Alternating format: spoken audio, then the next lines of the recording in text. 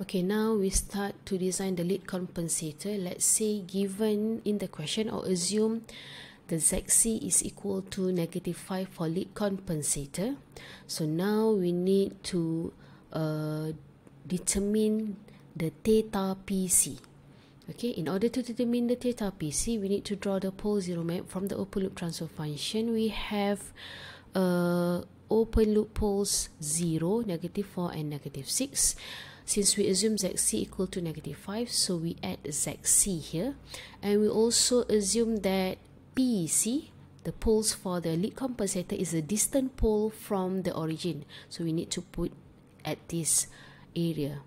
So now we start calculating the angle to determine the angular contribution by the compensator. So we label as, you can label with any numbers, not necessarily theta 1 starts from here. Okay, you can also label this one as theta 1 as long as the angle calculation is correct. So for this case, I label this one as theta 1. Since this is ZC, so I label as theta ZC. This is theta 2 from the pole -4, and also from the pole at origin I label as theta 3. So we start calculate connecting the line between this pole and 0 to the new dominant pole or compensated dominant pole. Do not connecting this pole and 0 for angular calculation to the uncompensated dominant pole. Okay, please don't do that. You need to connect to the compensated dominant pole. So from that one, you determine theta 1, which is 5.252, divide by this part, 6 minus 2.014, we have this one, and the angle is 52.79. Then we determine theta ZC, 5 arctangent 5.252, divide by this one, which is 5 minus 2.014, so we have 60.38. And then we have theta 2 arctangent 5.252 divide by 4 minus 2.014. Okay, for theta 3, since it is at origin, so it used the theta for this one. Since we have theta dp here, since this is radial line for damping ratio, so theta dp is arc cos damping ratio. So to determine theta on this side, so theta 3 is equal to 180 degree minus arc cos damping ratio, so we have 110.98 degree. So for this one, you can label theta PC. So you need to include this theta PC and theta ZC in this equation, since we already add the pole and 0 from the lead compensator into the system. So use this equation, the summation of theta zeros minus the summation of theta poles equal to 180 degree. So in this case, theta ZC is positive, so we have the other part is theta 1, theta 2, theta 3, and also include theta PC2 in this one. So it has to be negative since this is poles.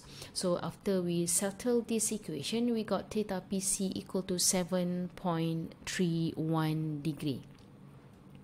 So back to this one. So this is the theta PC 7.31 degree. We draw a line from this unknown PC for lead compensator to the compensated dominant poles. So the compensated dominant poles, we have omega D and sigma D.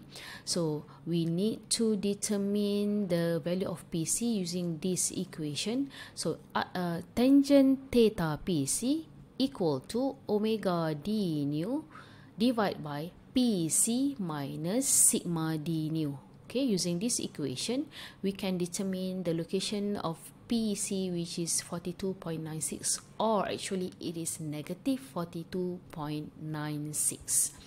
So this is our pole and 0 map, and also the root locus for lead compensator design with ZC -5 and PC -42.96. So this table summarizes the comparison of the uncompensated system and compensated system. This is the first design where ZC equal to -5 and PC equal to -42.96. Okay, the next one is the compensated system for ZC negative 4 and PC negative 20.09, and the third one is ZC negative 2 and PC negative 8.9. So for this one, we compared the settling time. So for this case, since the dominant poles are equal for all the three compensated systems, so we will have the same settling time and peak time. Okay, and the difference is only the KV, static error constant, and we also have different design of ZC and PC for all the system. Okay, that's it for lead compensator. Thank you very much.